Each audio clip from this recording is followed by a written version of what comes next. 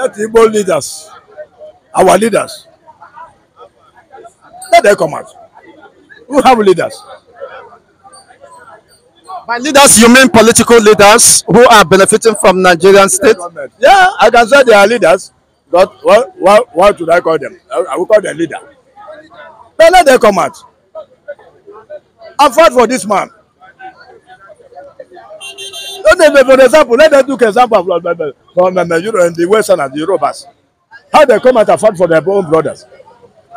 Look at the North. How do we always come and fight for their own brothers? What of the Easterners? What of the Igbos? What of us, our leaders?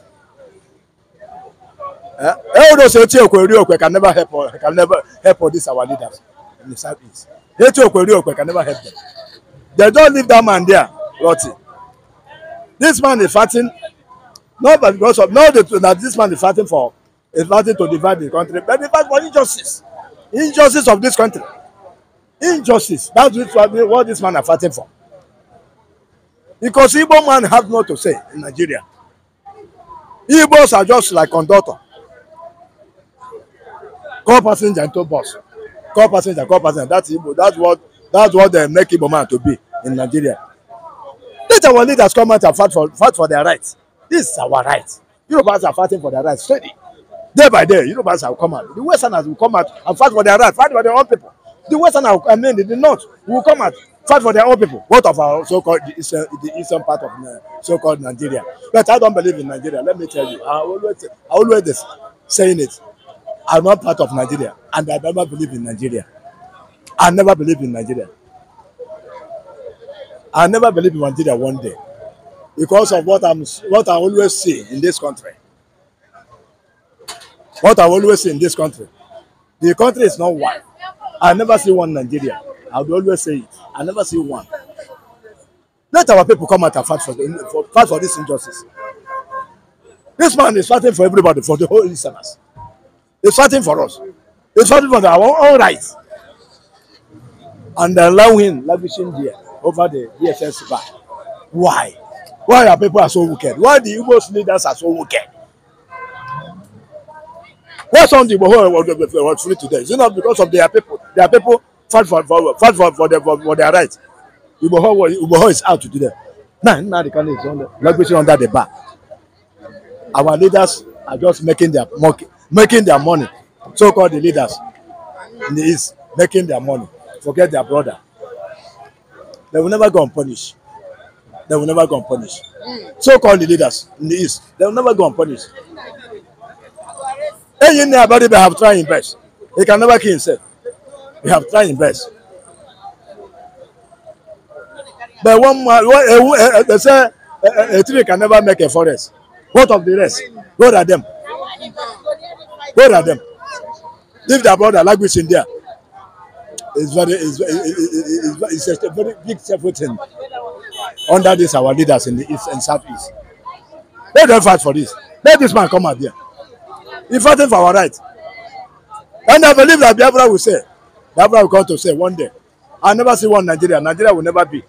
Because when you say when you say that when you took one blood a child and raise your hand up, end of the day, that hand begin to rotate, you surely bring it down. And begin when say Mama no go say, he can never sleep. Oh. He can never sleep. Hence he said that Igbo man will never drink water and drop cup. Nigeria will never have peace. Nigeria will never be. Look at Nigeria today. Look at hunger everywhere. People are languishing. People are dying day by day by hunger.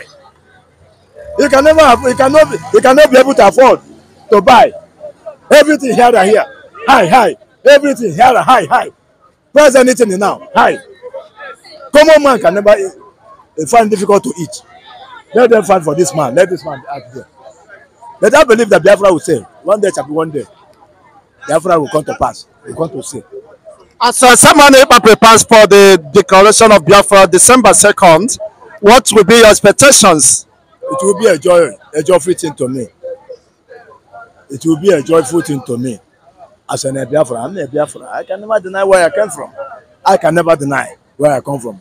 I'm completely a Biafra man. I'm a Biafra. A bona fide son of Biafra. Nobody will deny me that. I don't just see her though. I just see her, you know, for let's say ceremonial. I just say, you know, sweating for nothing.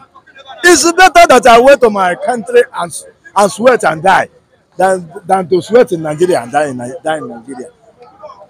It's quite a shameful thing.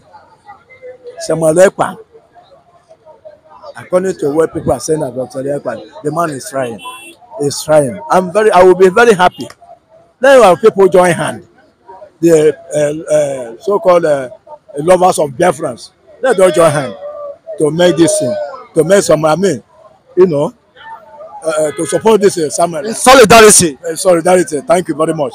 To support this man, to back this man, to fight what is meant to fight. You understand? Yes. I was very happy for that Samuel this. I was very happy. It's a job thing. Thank you so much, Mr. John, MAZI John, for your wonderful submissions and for your passion and love for the Biafran freedom and liberty. You're welcome. Thank you very much. Thank you very much.